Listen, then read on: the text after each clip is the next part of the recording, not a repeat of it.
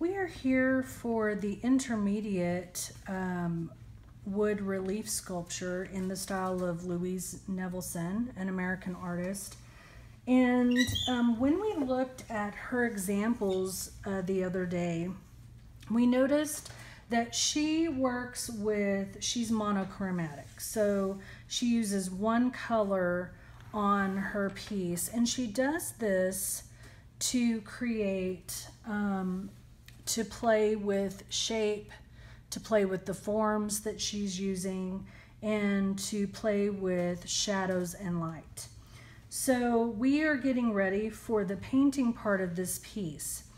I'm going to choose white.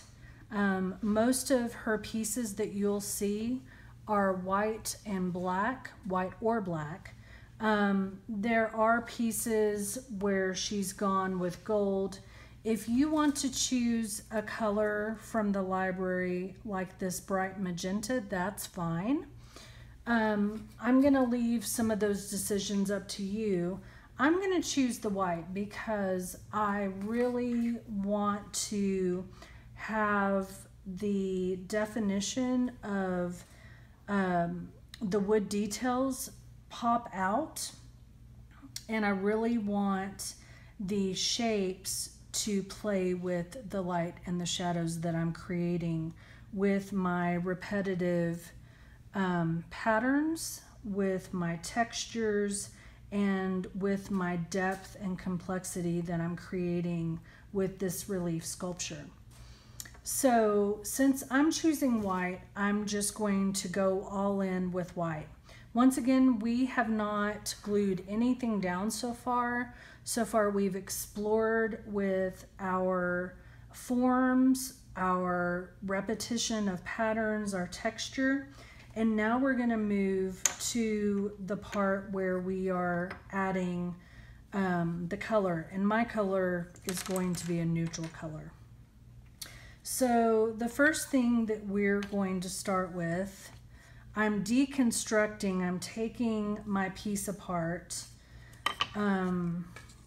If you're concerned you're not going to remember where to put all your pieces, then I would either take a quick picture of it with a digital camera or phone, or I would sketch it quickly so that you can remember where you're placing all your pieces when you're finished. This is balsa wood. The majority of my piece is made up of balsa wood. It is very light, it's not very dense, but it is going to act as a sponge to your color. And so be careful as you are painting. It is going to soak up your color, and you might need to do more than one coat. So I'm just going to take some time using my white to paint over. If this is not as striking for you, if white is not going to do anything for you, then choose another color that you would enjoy. Monochromatic means that you're using one. It's one color scheme.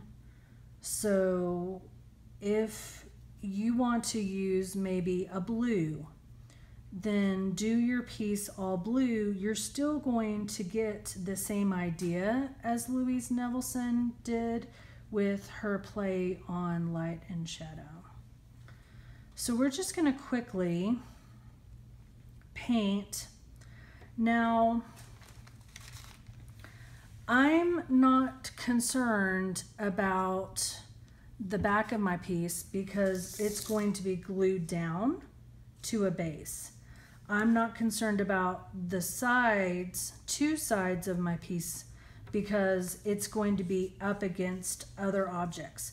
I am concerned about the top and this side that will be visible. So I'm going to make sure I get those areas painted. This might be something you do all in one sitting. It might be something that you do in part and then you come back to.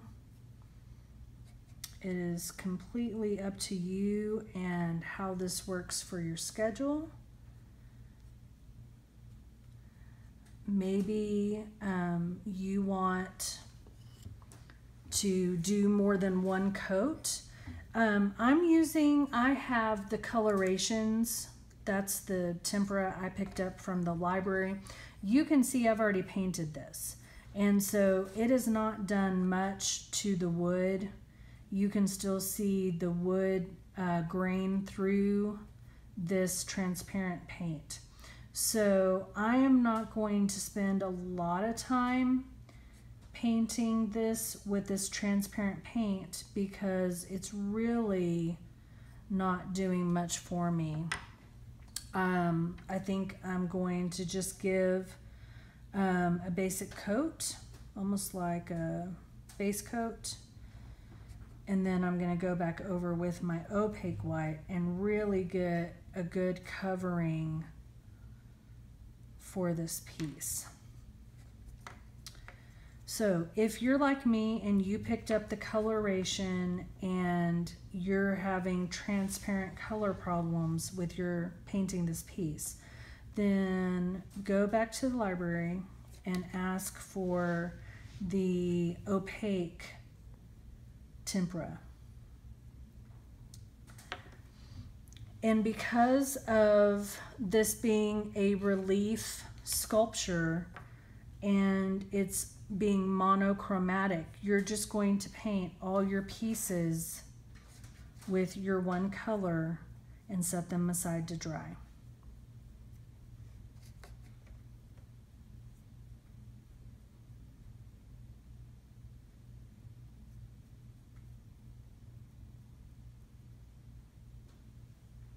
Let's do that. Let's continue to paint our pieces with your chosen color. Once again, she is known for painting her sculptures in white or black, sometimes with a metallic like a gold. You make your decision on your paint color, and let's paint all of our pieces, set them aside to dry, and then let's come back another day once they're dry and we'll start assembling our piece.